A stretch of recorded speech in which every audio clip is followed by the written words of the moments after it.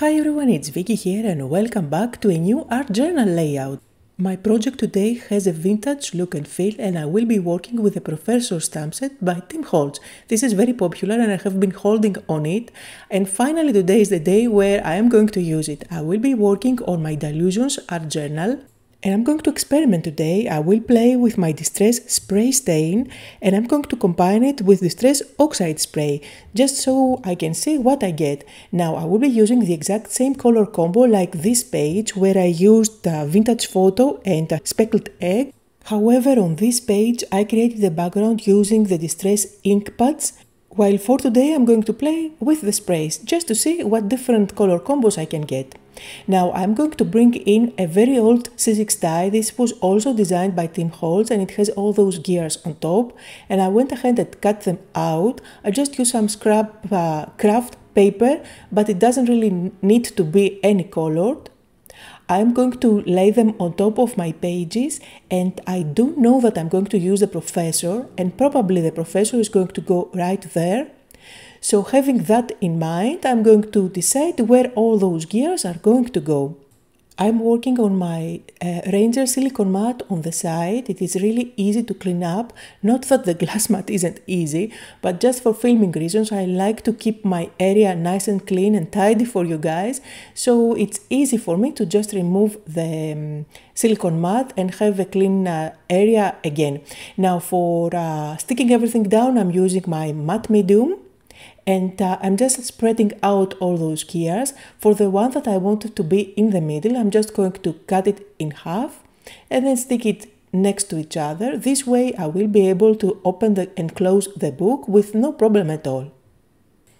And as I'm sticking all those gears down, I just want to apologize. Sometimes you might hear lots of noise at the background. These are the neighbors who are renovating, but I'm going to continue doing my voiceovers as if nothing is going on outside. Please let me know in the comments down below if the noise is too disturbing, because then I will have to do the voiceovers during the evening when the builders aren't working. So anyway, let's move on to the next phase. And this is where I'm going to combine spray stain with oxide spray, and you will see that both are going to work just fine together. First I decided to apply a little bit of moist. This is water in this bottle. This is going to help all the next sprays to blend better. So I'm starting with vintage photo and then I'm going to apply speckled egg. And I can already see how different this color combo looks against the one that I did previously with the same colors but in ink pads. I'm adding even more water and I absolutely love how these colors blend together. I think that this is the perfect color combo for creating vintage backgrounds, and I absolutely love how that speckled egg, when it comes together with vintage photo, it gives that almost greenish look. So I'm using my heat gun to make sure that everything is nice and dry, and I'm also, since I have a lot of water on top of my page, I'm going to help that move even more by lifting the pages. By sticking down the gears beforehand, I do have some texture and interest on my background, and by just using two colors, I ended up having an instant background that I think is just gorgeous.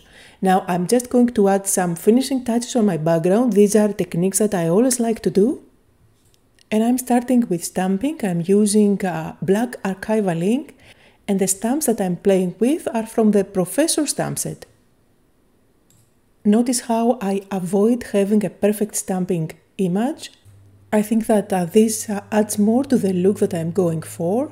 And I'm also going to switch to another stamp now and go all around the borders.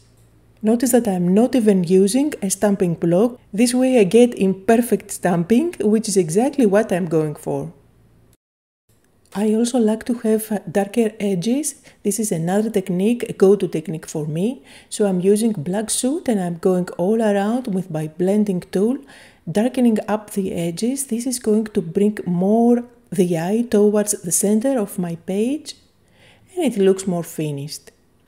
Now all those years are slightly raised, so I'm going over them with my blending tool without pressing at all, so the ink stays only on top of the gear, and this is going to help define them even more and they stand out better from the background.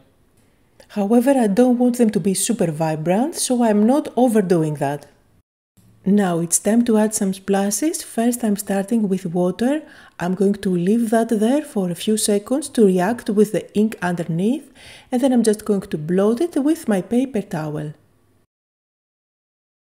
I'm also going to add some black splashes, and these are going to be the finishing touch for my background. I'm really happy with how it looks at the moment. I'm going to leave it aside to dry, and then I will start working on my focal point. Now my focal point is going to be the professor, so I'm going to stamp him, and I'm using my stamping platform. This is quite of a big stamp and I need to get a good impression. So I'm stamping that with black Archival ink, that's jet black, and I'm working on mixed media paper. Now for his glasses I wanted to have some shine, that's why I brought in my embossing glaze.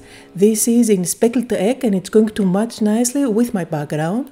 So I'm using my Ranger embossing pen, so this is going to apply some transparent ink only on the areas where I want to apply the embossing powder. It's going to stick there and then I am going to heat set it. Now remember that embossing glaze is transparent, which means that it's going to add a shiny tint on anywhere you are going to emboss it, but it's going to be transparent. So if you do that over black, you are going to end up with shiny black. And here is my second mistake. My black ink wasn't completely dry, so I have powder all over the place. Now this second mistake is easy to fix. I'm just going to use a clean brush and I'm just going to dust off any excess powder. And I'm bringing in my heat gun here, completely unaware of what is going to happen. So I'm going to melt my embossing powder, and remember this is clay, so it is transparent, and I end up having just black shine. It looks great and it's perfectly usable, however I was going for that speckled egg tint on his glasses. That's why I'm going to show you how I fixed it. All I'm going to do is to stamp his glasses one more time by using my Versamark ink. I'm going to apply my powder there and just cut out the parts that I want so that I can stick them on top of my glasses. Also notice that I did use my scissors to cut all around him without leaving any border at all, and I did run a black marker all around the edges just to cover up any cutout mistakes. And now I'm using my scissors and I'm going to cut out the glasses. And these really add too much on the page. First of all, they are the same color as the background, so they match perfectly, and at the same time they add shine on his glasses. It is quite difficult to catch on camera, but trust me, it really makes a difference in real life. Now my professor is currently black and white, but I want to add some color on him. For that you can use watercolors, you can use any other type of coloring medium you like. I decided to go with my alcohol markers. I'm not doing any crazy coloring, just adding a little bit of color on his skin. And I don't know how this idea came to me, but for some reason when I was coloring him, I had that idea to use fired brick to tint his clothes.